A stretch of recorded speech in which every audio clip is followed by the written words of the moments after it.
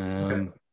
Yeah, so I think I don't know, there's I have noticed something else I can point out to you and show you a little trick, unless you've got a specific question. I have a couple of questions here, but go on with your trick and I'll answer them. I'll ask them later. Yeah. So one of the things with routing, so like this, you can see the all these are the rat nests. I call them let's just call them lines because if you call them traces or wires, people will think they're the same thing as traces and wires. Okay. So these are rat nest lines.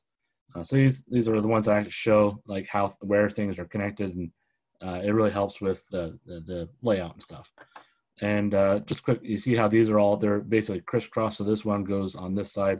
So they're all going to cross over. Is there a particular, do you need to have this in this particular orientation, or can I rotate it 180 degrees? You can rotate it.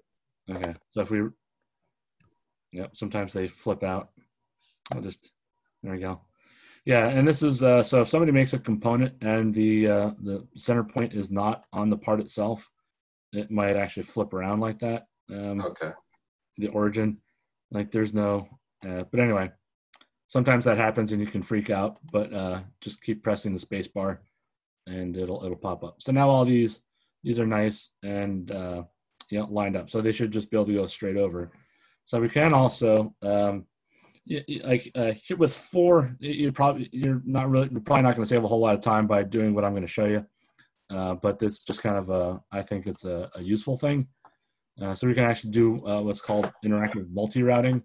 So this would be something you want to do if you've got like a whole lot of lines for like a microcontroller or something like that, where you've just got a whole, where it might be a little time consuming to do them all. So we're going to do the same, selecting them all. So left clicking one, and then press and hold down the shift button and left click on my mouse again.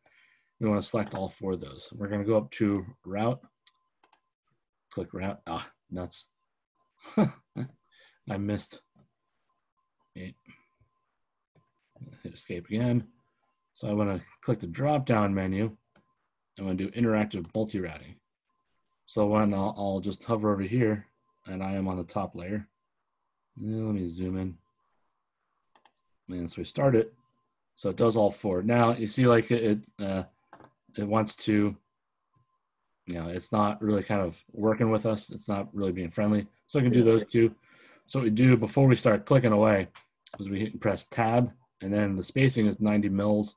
So we can change that to, let's do something like 20 mils, and then hit enter. So now it stays a little bit, stays a little tighter. And so you can actually, it's not necessarily going to be able to figure it all out. So you might have to kind of help it halfway. So let's just say we want to go, let's just keep it under, this is just like a multi-turn pot that I'm hovering over R2. Yep. Yeah, so we'll just kind of keep the traces like that. And then we'll, kind of help it along the way. And then we just click that. So, and then right click to get out of it. So that really makes it nice. Like it does a good job keeping things nice and neat, and it can really speed things up. So that is cool. I do notice something that could be an issue with that though. And if you zoom in on the top connector of J5. Okay. Oh, okay. It looked from a distance that the trace from the second part of that, or the second pin down from the J5 connector, was connecting to the J1 part. Yeah, and so that has to do with setting up rules. So we can actually move this around, and you can see it won't actually electrically connect to it. But again, maybe you're just, that's pretty much the tolerance. So you can actually kind of, wiggle that out yourself, do it manually, so we can adjust single wires after we do the multi-routing. It's not going to you click on one, it's going to move the entire set of them, right? Right.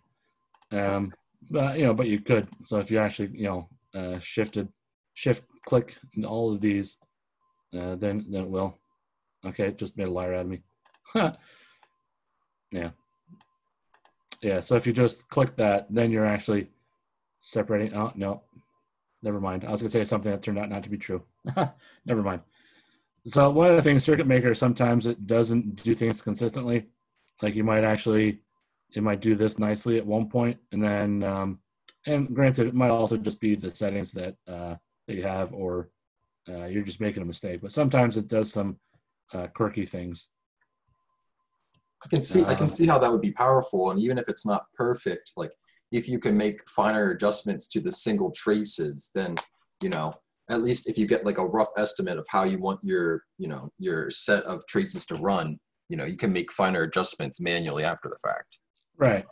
Yeah. So exactly. still pretty powerful. Yeah.